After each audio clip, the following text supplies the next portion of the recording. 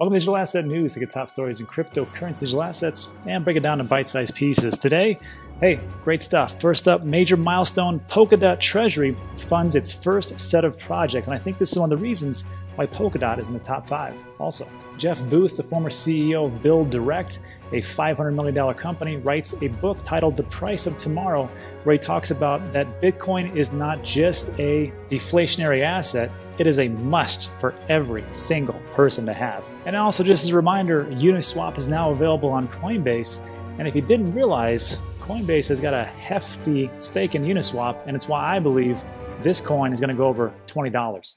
And we'll get into the market in a second, but just so you know, every week we try to do a donation, and the one that we like to donate to the most to is Dog is My Co-Pilot. If you don't know, they take dogs and cats from high kill shelters, and the pilot flies them over to areas where these dogs and cats are actually in demand, and the shelters have no dogs and cats. So it's a fantastic charity, and it's one that we try to donate to every single week. So we're gonna do that right now. Click the donate button. And of course, without you watching the videos, we couldn't donate to this charity, so thanks so much for watching, really appreciate it. Let's donate 50 bucks, that's a percentage of what we have. I'll cover the transaction fees, submit, and there we go, $50 to a worthwhile cause. So again, thanks for watching. Let's jump into today's video. First up, lots going on. It is September 18th, Friday, everybody's favorite day. And I'm gonna make this video kind of short. I just did a podcast with Alex Mascioli. It'll be up in the next hour or so. It'll be a premiere. So if you want to hear some like behind the scenes type stuff, Alex Mascioli is the one of the heads of the Quant Institutional Investing, and this guy's got his pulse on everything. So if you got time, stop by in an hour. I'll be there. Just do a little chat.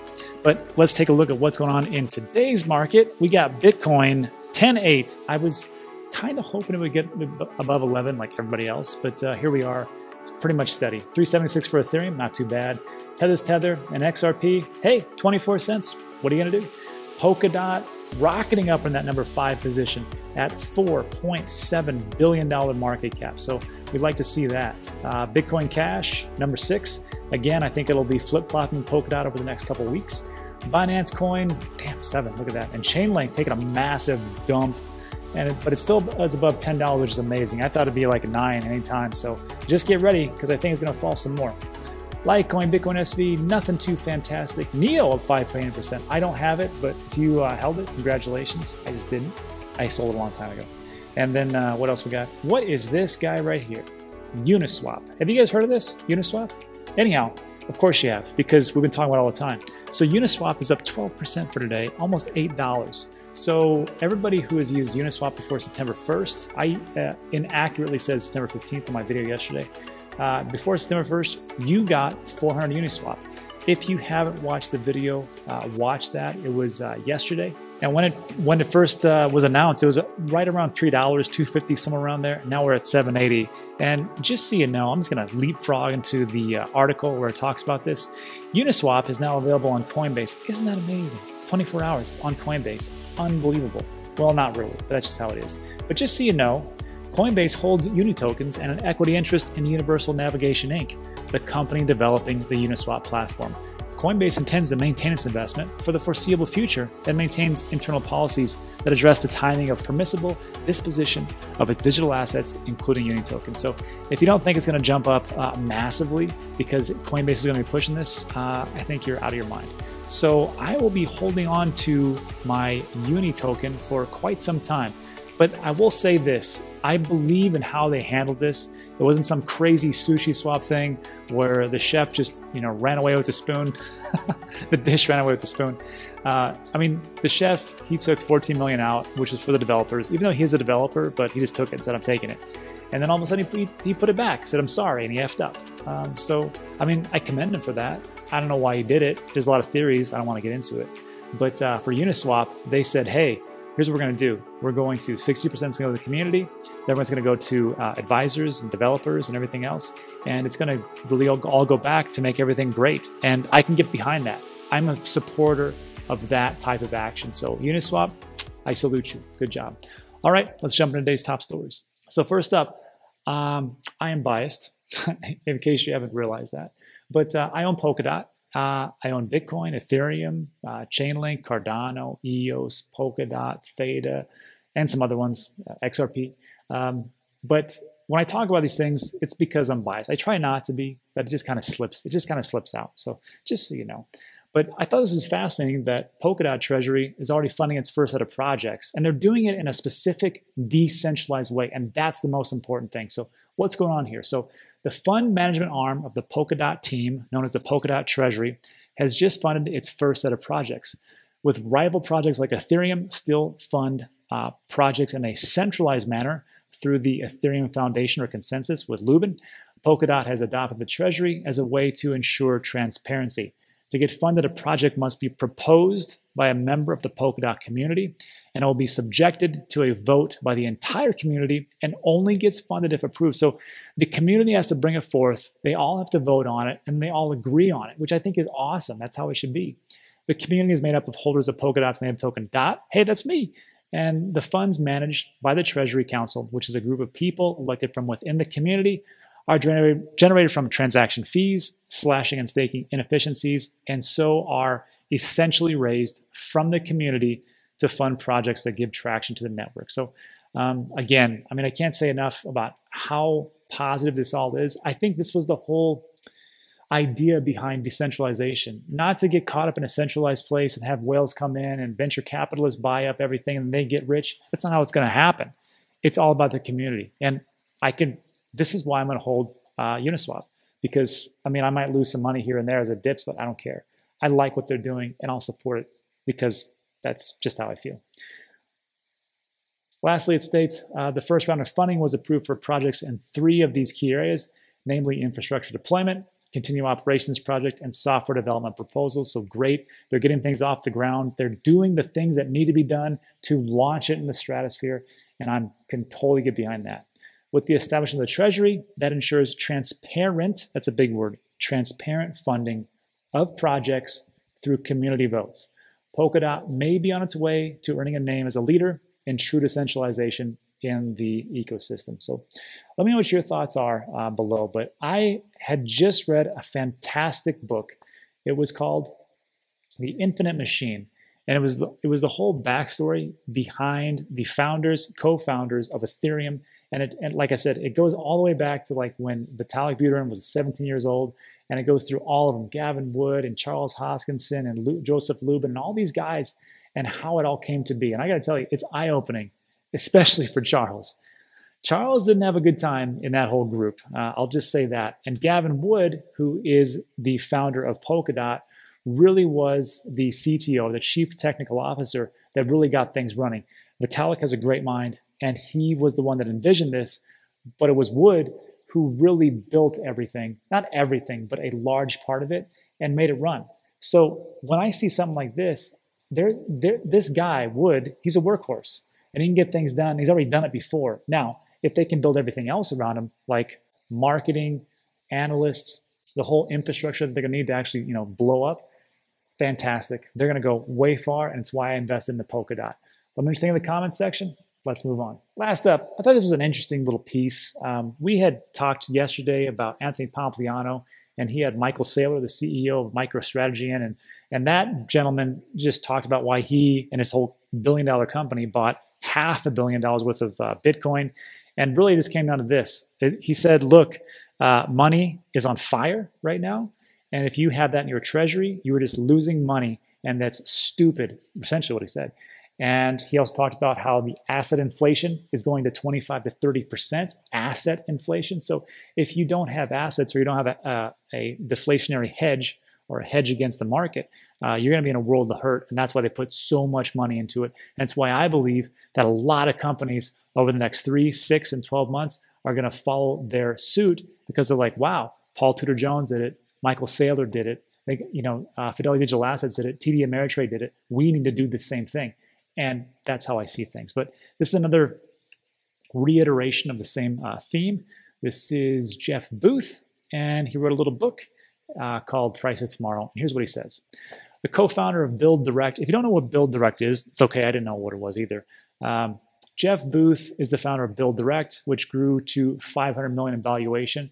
It's an online platform for getting home improvement supplies that you can buy just online, have it shipped to you. It's kind of like the Home Depot, but online.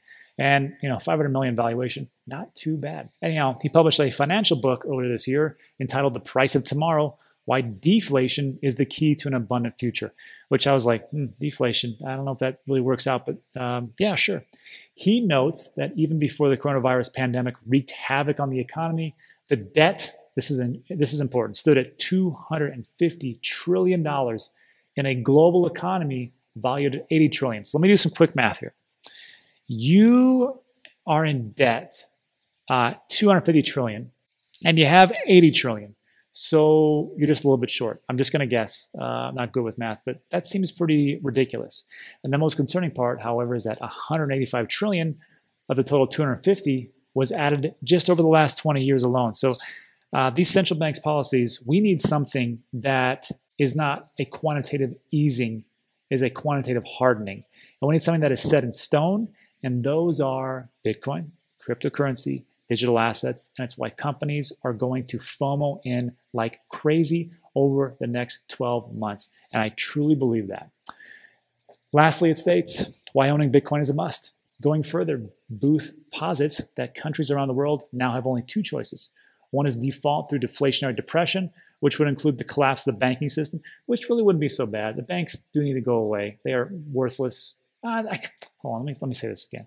The banks aren't worthless. They've done a lot of great things, right? I mean, if you're in the wild, wild west in the 1800s and you had to put money underneath your pillowcase, chances are you need a little bit safer place than that. So banks have done their job. However, the problem is, just like it says in Batman, you die the hero or you live long enough to become the villain. And that's what we got. The 2008 financial crisis was all started by central banks.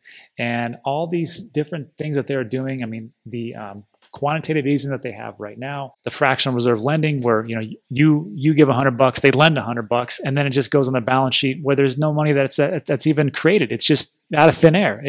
It can't work like that.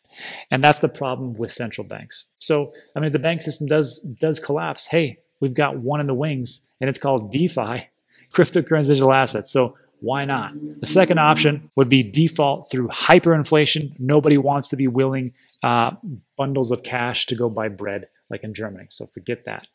In my humble opinion, Bitcoin is a must, not just for your wealth, but as a lifeboat. And I was talking to Crypto Love on one of the shows, and he said that, I have this fantasy that Bitcoin will be the world reserve currency. And I was like, that's crazy. That'll never happen. But now that I read this article, and I'm like, you know what? If everybody could just get a Satoshi, maybe one Satoshi could be worth $10 or whatever it is, or whatever it will be in the future, and it would actually make a lot of sense. So, with what's going on right now, I'm worried. And the only thing that gives me comfort is that I have what Shamath Palihapitiya says, which is I have schmuck insurance, which is I am betting against the traditional markets and the banks, and I hold a lot of Bitcoin, cryptocurrency, digital assets. Let me know what you think in the comments section. But I want to talk to you real quick about a comment that I got, which talked about Coinbase. I've been given a lot of malcontent towards Coinbase, and I really need to rethink my position. And I'm going to talk to you about that right now. So let's jump in the office. Hey everybody, welcome back to the office. It is Friday. The best days, right? The best days if you have a job. I just work from home, so it's like every day is kind of like a Friday or a Monday. It just depends. But I want to do this. It was the cue of the day. It was really a statement of the day. It was in the comments section about a video that we had done yesterday, which was Coinbase listing Uniswap. And I got to tell you, I did not see that coming. And here we are. Although if you really think about it, I mean, it makes a lot of sense because they're doing a lot of things with DeFi, just like Binance and just like Crypto.com. So, Coinbase is not the one to be left in the dust. So like, you know what? You do that, we'll do that, no problem. So the comment I had, and this really comes about from my own experiences as far as Uniswap. This is Ed Cross. And I have a problem with Coinbase. And I have a problem with Coinbase because they go down at the most inopportune times. Even though it's a billion-dollar company, it seems like they can't figure out these computer glitches. Sure, whatever.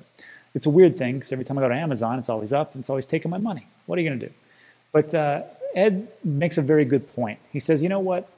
Coinbase is a very user-friendly on-ramp, but it's also very easy to buy and sell and learn about crypto. I think it's a big thing.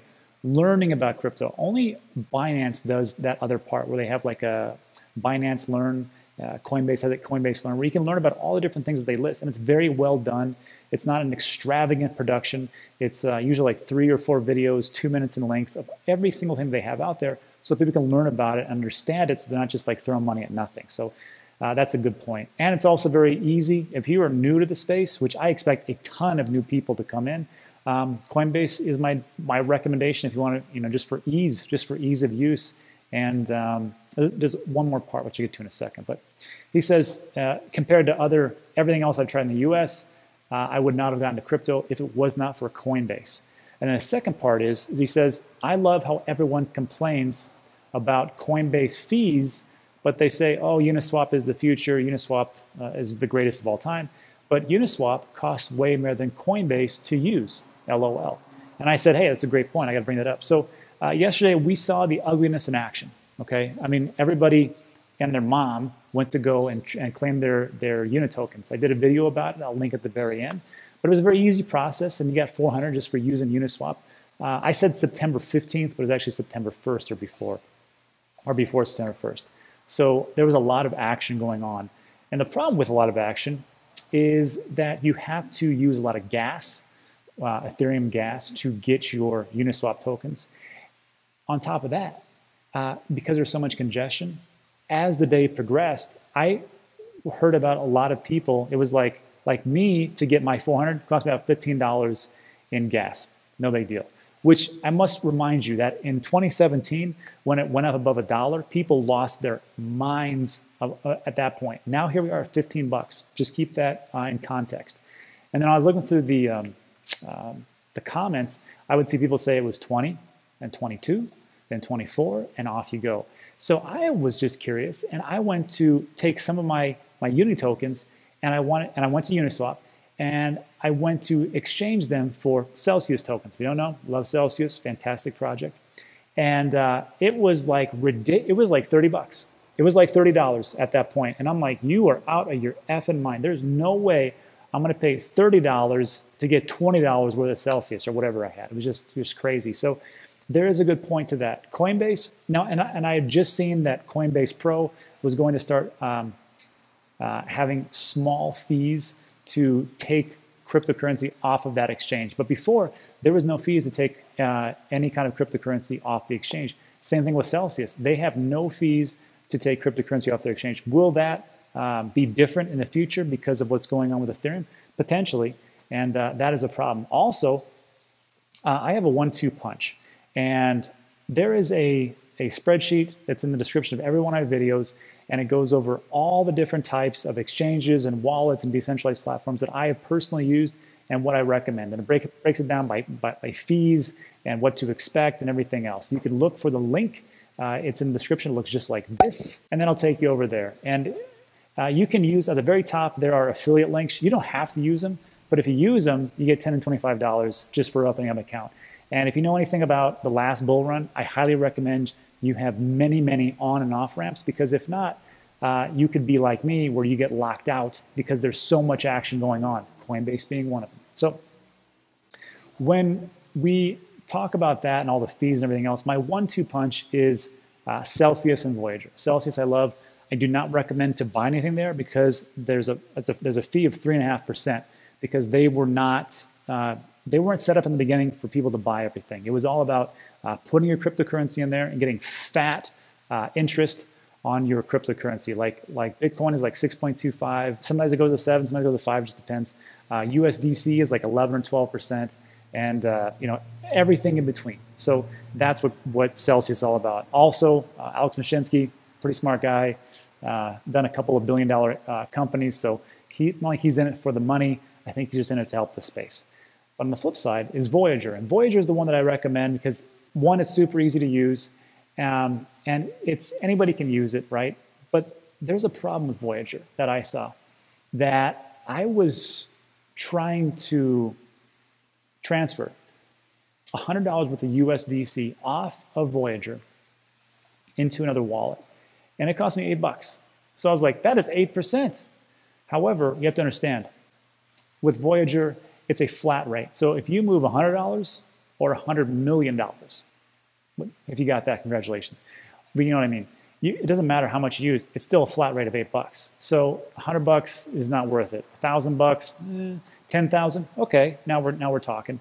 But just so you know, it's just all a flat rate, and that's one of the problems. So the ideal exchange for me is to be able to take my fiat money and purchase cryptocurrency, because at some point I have to, and then be able to exchange that cryptocurrency for anything that I want to at any point, and the fees are, you know, relatively low, and I'm able to take off 100% of all the different cryptocurrencies that I bought on that exchange into my Nano Ledger if I so desire.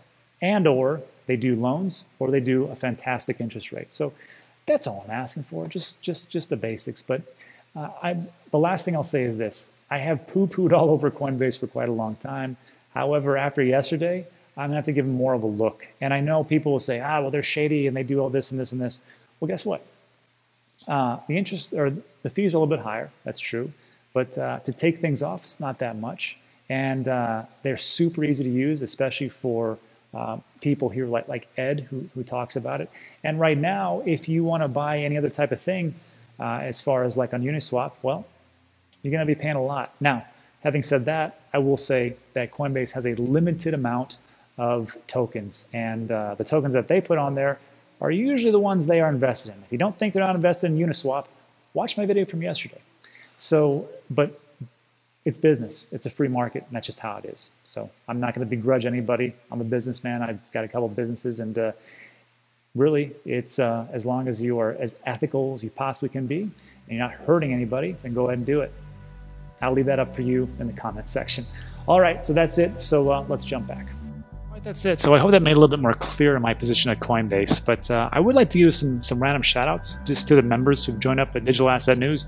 So Juan Rizzo, R-I-Z-Z, Rizzo, just Rizzo. We got Mark, Melissa Davis, Sam Keith, Sergeant Crypto, also has another YouTube channel. You should check that out. We got Cade Newman, I Am Not I, M.A., Donald Davidson, who kind of looks like Bill Clinton.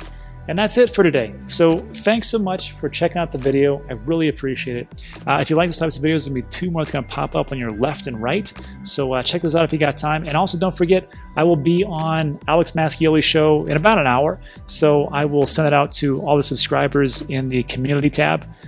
So hopefully YouTube sends it to you. You never know. They like to not do that. And that's it. So see you on the next one. Or see you at Alex's show, live from here.